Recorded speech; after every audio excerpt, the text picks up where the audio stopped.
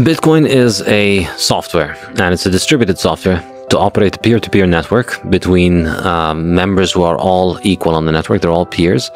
And what this software does is that it allows you to operate a payment network between those peers. And that payment network has its own currency. The reason this is such a big deal is I believe Bitcoin is the most advanced form of money ever invented. And the reason for that comes from two properties that this network has. The first one is that the currency is the hardest money ever invented. It's the money whose supply is the most resistant to inflation.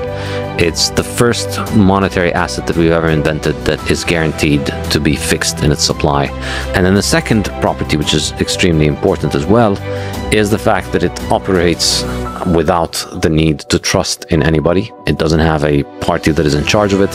It doesn't have a central authority that can, it's, as I said, it's peer-to-peer. So it only has users. It doesn't have any admins.